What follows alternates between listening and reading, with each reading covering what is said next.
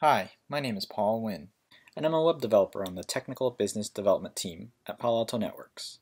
Today I'm going to walk you through our QRadar application. This is a view of QRadar's main dashboard.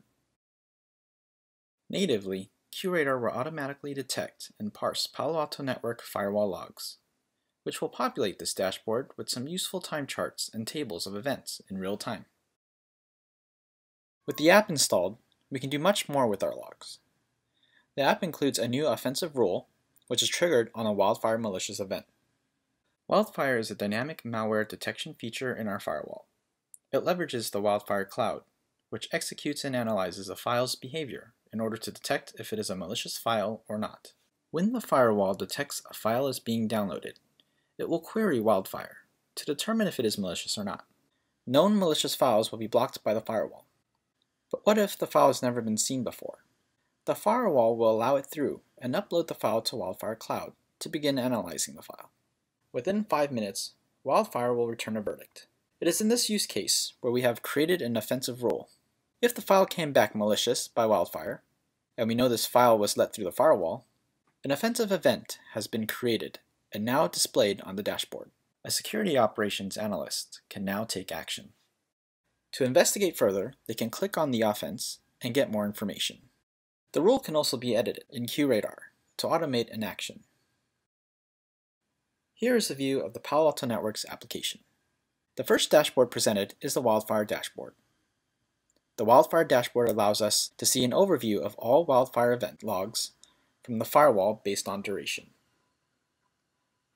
We're able to see wildfire verdicts, top users downloading malware, top malicious files being downloaded, and top sources.